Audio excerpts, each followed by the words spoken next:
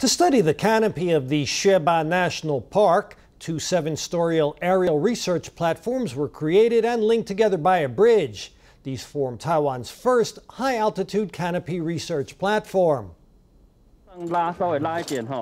To get to this aerial platform, you need to wear a safety helmet, a safety harness, carabiners, and a safety rope. You use your hands and feet to climb this rope up into the air. This aerial platform sits 21 meters in the air, roughly the equivalent of a 7-story building. The two platforms can accommodate 6 people, and there's a 10-meter bridge between them.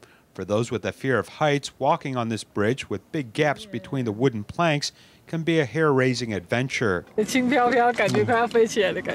Overseas researchers frequently use lifts or hot air balloons to research forest canopies, though Taiwan researchers have a difficult and physically strenuous task of climbing ropes high into the air.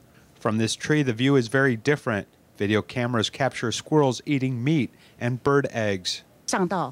Reaching the canopy at higher than 20 meters allows us to see natural ecology that we rarely see. These aerial platforms, linked by an aerial bridge, may soon be open to others who want to experience the special feeling of being high up in the forest canopy.